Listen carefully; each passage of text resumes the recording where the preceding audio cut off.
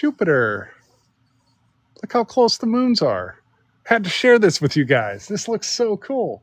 Now, we might get a chance to see Mars tonight, too. How cool is that? I think that's awesome.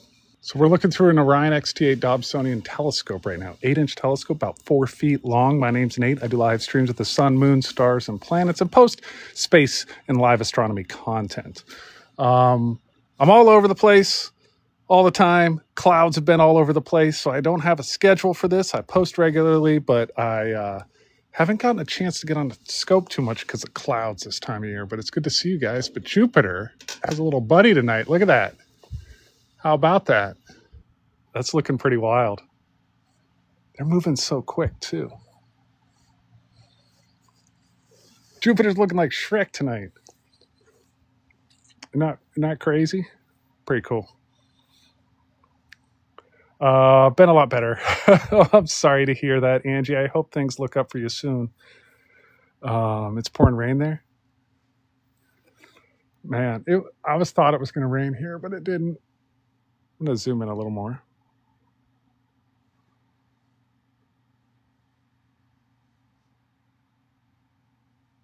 Man, that looks cool. I'm digging it. What? Mine is it's in my profile, Chris. All of them are there. The YTIG. Welcome in, everybody. How you doing? We got Jupiter. We got some Jupiter going on. Pretty cool, right?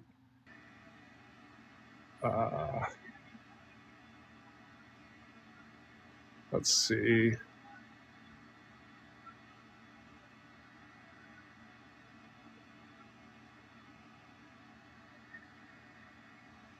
There we go. Got a new goal. Wish I could see Jupiter tonight. Can you see another? Yeah, Mars is out. It's behind a cloud right now, though. If I can see Mars, I'm going to shoot over to Mars. Speaking of, let me get my glasses and see if I can see it. Yeah, I think I can. It's in clouds, though. We can try. Let's try. You know? Let me double check it's Mars, and I'll try. Yeah, that's Mars. Oh, yeah, it's behind clouds. Those clouds might clear, though. Jupiter's getting hit with some clouds now. I bet we can do it. Let's go to Mars. Let's go to Mars. Saturn, I can't see Saturn right now. I don't think. It's on the other side of the house, or it's already on the horizon. Where's Saturn? Yeah, Saturn's already below the horizon. It's already set. All right. So I zoomed out, zoomed out, zoomed out. Let's see if we can spot Mars. Yep. This is Mars. Not too much to see.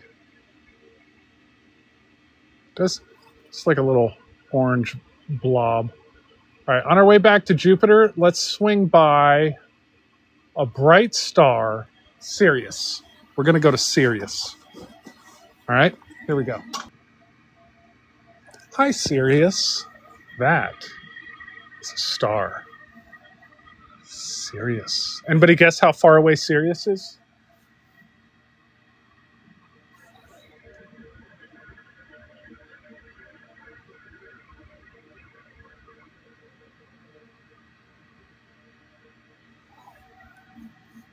It's pretty.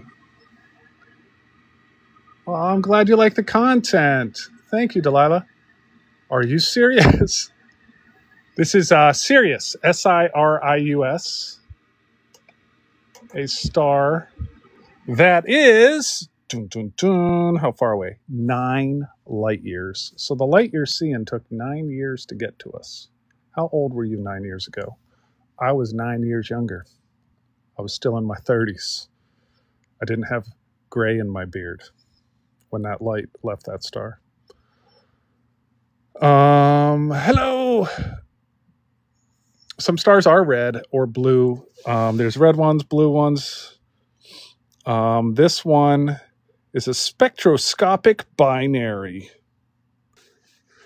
Telescopes in Orion. Orion's no longer around, but comparable models and all of that stuff can be found in my profile. All your questions can be answered in my profile. I have a nice link tree with all of the information, resources you could imagine to get started in astronomy. It's all right there for you to utilize as you want. You want to get a tracking mount when you get a telescope? Yeah, I have a tracking telescope. It's really nice.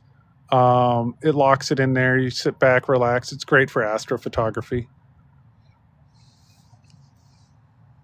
A lot of people ask me why I don't go live on my tracker a lot, and that is my preference because I want to share live astronomy as if you're sitting there looking through a telescope.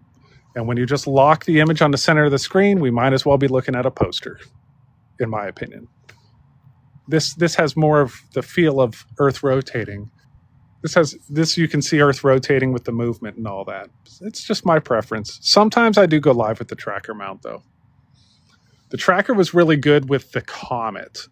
When we were tracking the comet and getting images of it, that was pretty cool. So I found like different live stream uses for the tracker.